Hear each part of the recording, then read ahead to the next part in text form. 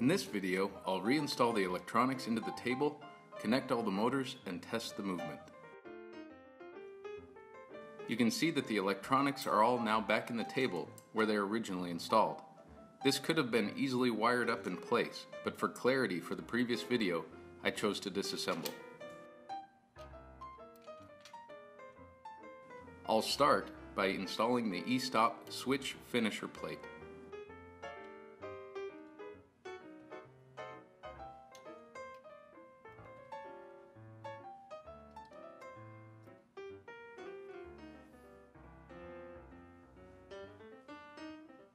Hold the e-stop body in the back of the hole and insert the button assembly through the front.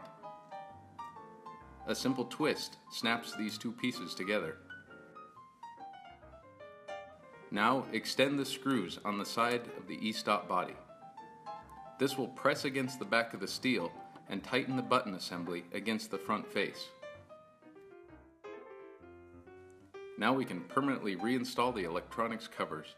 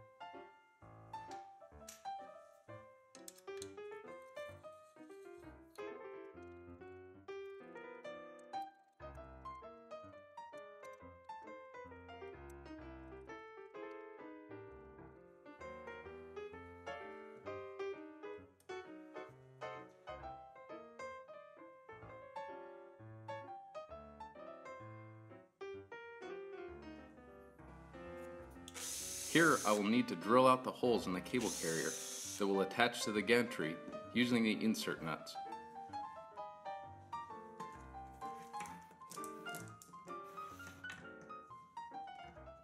Snap the modified end onto the carrier with the mounting face towards the bow of the carrier. Snap the other end with the mounting face pointing in the other direction.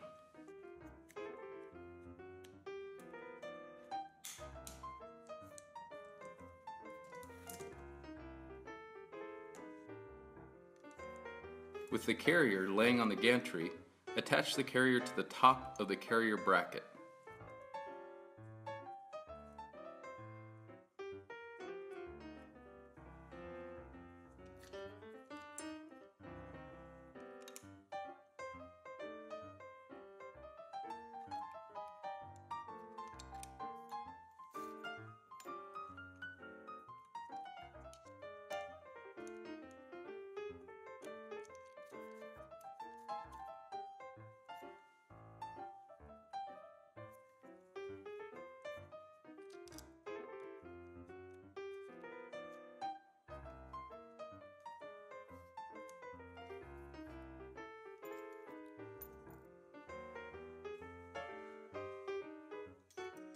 You should have 4 T-nuts in the top of the gantry. The first 2 T-nuts are for the middle of the carrier, and the other 2 are for the end bracket.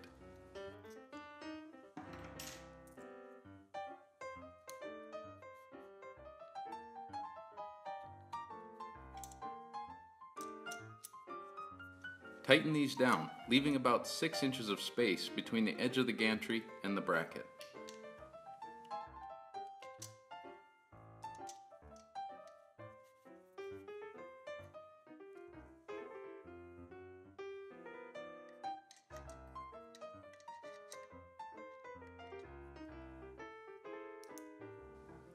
Now fasten the center of the carrier. Using the 2 T-nuts, capture 2 opposing rungs of the carrier and tighten.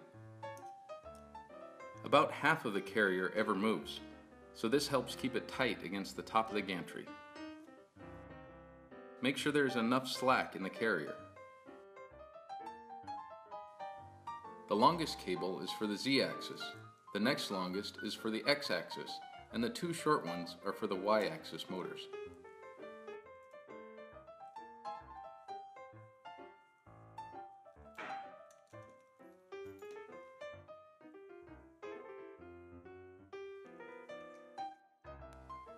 Fish the longest cable through the carrier and connect to the Z-axis motor.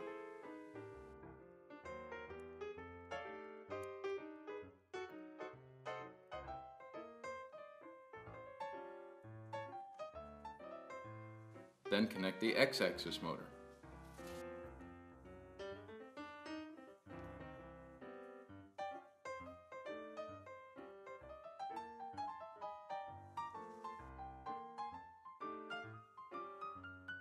Connect the other two motors and label them for easy reference. Connect the motor cables to the corresponding ports on the G540.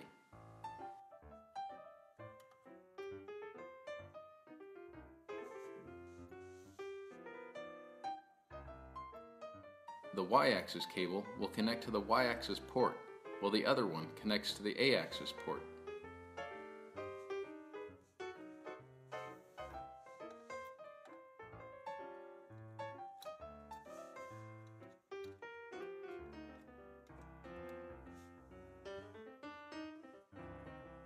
Connect the power cord to the power receptacle on the front of the machine.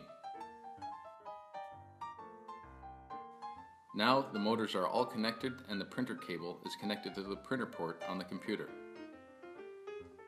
The computer shown here is already set up to work with the machine.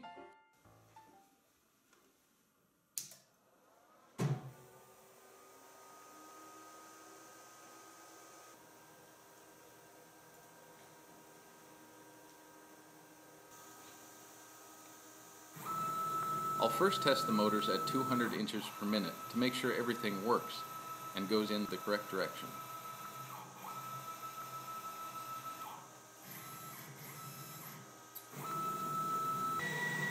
Now let's go a little bit faster. This is at 300 inches per minute.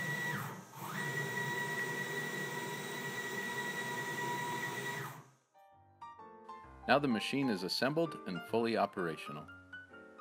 Thanks for watching. Now it's time to make something.